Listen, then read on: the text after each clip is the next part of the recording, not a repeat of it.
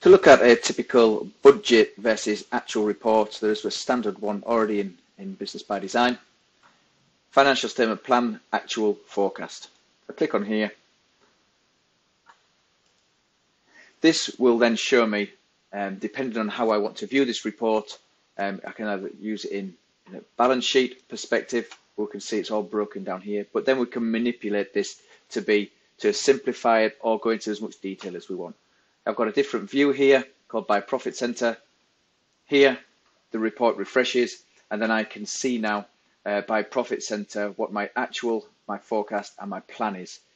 Okay, the plan comes from is the budget itself. The actuals are the actual postings, and the forecast in this example is anything outstanding, any committed costs, etc., any commitment as well. So if there's an outstanding purchase order that's not been realized yet, so it's not been posted to actual, it's still measured in the forecast column, and if it is then receipted in and paid, it then moves over into the actual. If it's just deleted and removed, then it doesn't go into it all. So you've got a good way of choosing and seeing your budget versus actual here.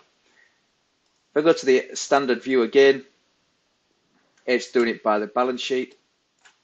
I can change the selection here and change it maybe and look at by the income statement instead.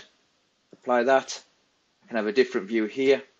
Maybe I want to add some extra fields such as the profit center and maybe the accounting year period. Add those details, and now I have my income statement by accounting period and profit center / department all laid out with their actuals and forecast and plan. So you can be as detailed or as simplified as you want using the analytics tool.